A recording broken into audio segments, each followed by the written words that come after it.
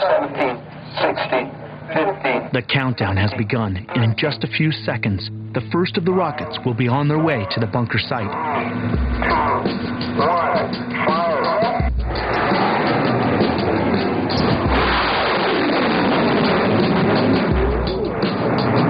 That's one of the coolest things I've ever seen in my life. As soon as the smoke from the first launch has cleared, a second one tears across the sky.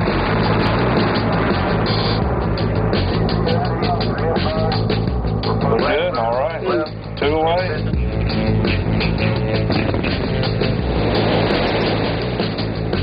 Boom.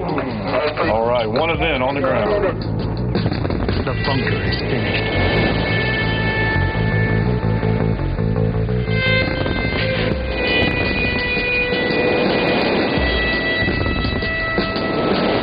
Got that pinpoint precision that just hits the target. So, I mean, we're not talking about just hitting a building now. We're talking about hitting, you know, the west side room in the corner of that building. The guys love it. The soldiers, they absolutely love this system.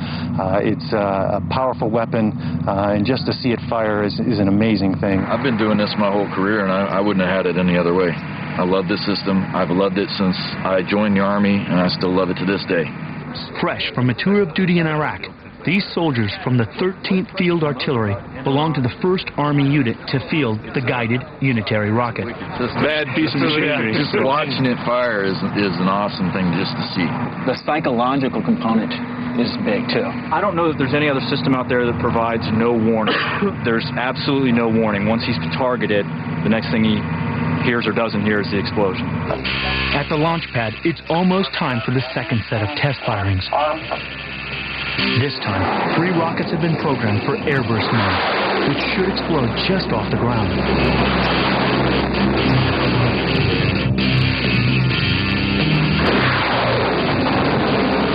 That's flying up to 69,000 feet.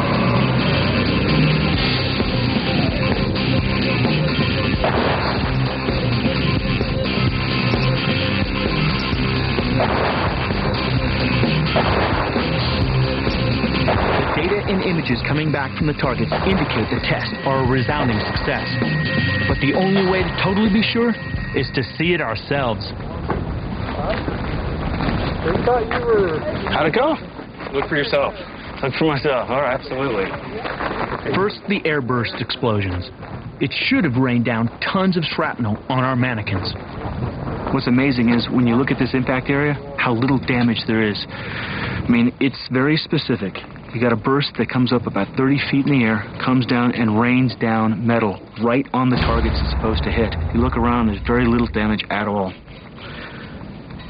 It's a very precise, very lethal weapon. They're all three shots all close within this area. Okay. This guy's no longer with us for sure. I mean, just the blast pattern alone. I mean, if anybody's even lucky enough to survive. There's heat and pressure, along with the fragmentation, that gives us the full effect. For instance, this one mannequin doesn't have any fragments on it, but it's unlikely he would survive the attack. Yeah, just the pressure on the eardrums, the sinus cavities, all those places, just collapsing.